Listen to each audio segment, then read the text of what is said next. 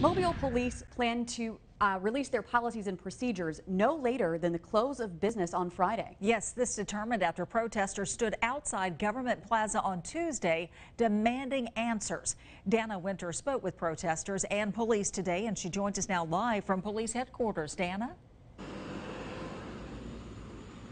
Well, Roseanne, police say the handbook is more than 800 pages long. When we sat down with Chief Batiste here this afternoon, he told us it could come out as soon as tomorrow, but protesters say that deadline was today. I sent him a text message and asking him where would I be able to obtain a copy of this policy that we asked for. Antonio Moore sent us this picture of his conversation with Public Safety Director James Barber, saying when Mobile Police's policies and procedures would be released.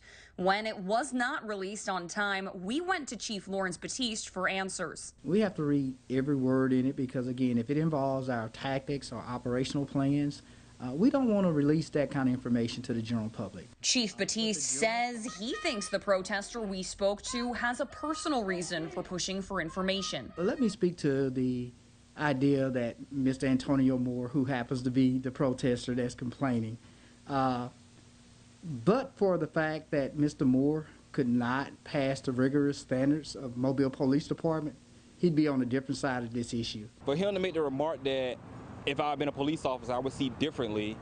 It's not about seeing differently. See, that's the problem we have now. They want us to see it in perspective of a police officer, but what you need to see it as a perspective from right and wrong. Moore says he did go to the police academy for one day, but decided it was not for him. He says his main focus is getting two parts of police's policies and procedures. Their disciplinary part for officers' misconduct and their use of force when officers approach people.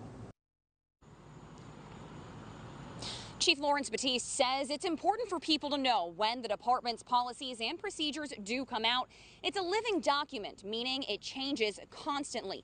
He tells people to review what they'll see, but also always be on the lookout for revisions. Reporting live outside of Mobile Police Headquarters, I'm Dana Winter for WKRG News 5.